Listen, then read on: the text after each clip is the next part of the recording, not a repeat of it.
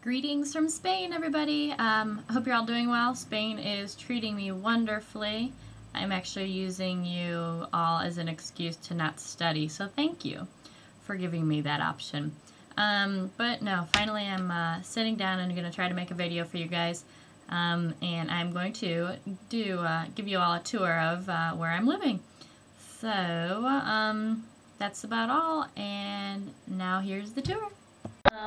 So we come and enter in my Piso. We're on the second floor right now. Just climbed up the stairs, and now we are entering in apartment D. So here's the main entrance. Here's our little doggy.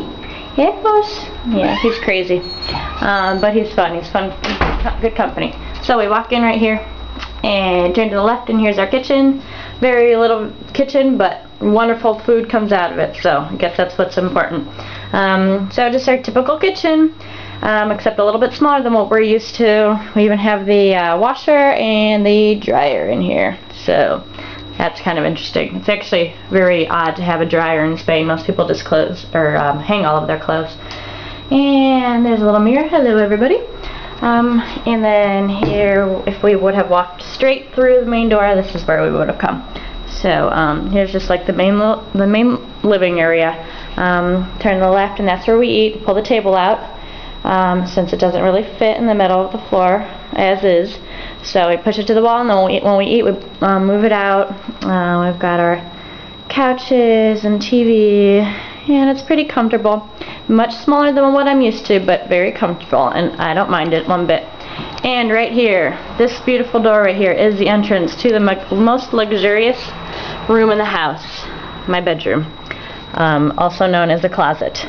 Actually, no, I don't know, but it's very small but comfortable, and I don't mind it. All I do here is sleep and study and go online and do homework and stuff, so not too bad. My little bed representing Ohio State, some of my books, my closet, a view from my window. Sorry, the lighting's a little bit off, but those are some other apartments back there. That's where we just were in the kitchen. And then there's my desk, and where I write all of you emails and occasionally do some studying. So that's my bedroom. And then we head back out, and now we're in the main area again.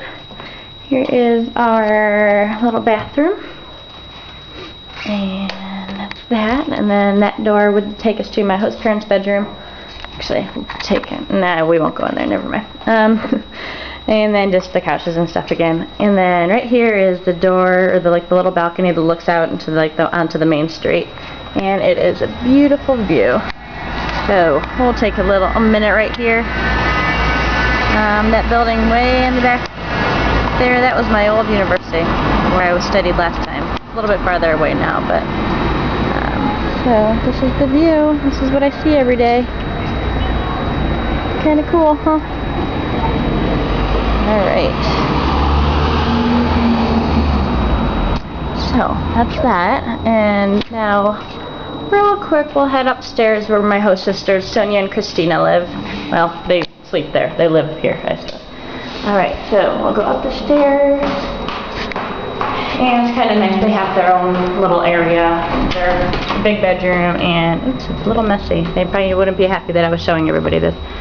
But there's a bed, and then Sonia's bed is way back there, very dark, on the top floor, so got little skylights and stuff.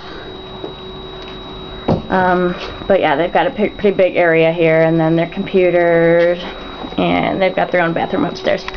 So that's pretty much where I live. If I would have been taking you on a tour of my house in the States, it probably would have taken a little bit longer. So thankfully, we're not there. But I hope you enjoyed it. Maybe some of you will even be able to get to see this place in person someday. But I hope you're all doing well. Hope you enjoyed the tour. And I'll talk to you soon. Bye.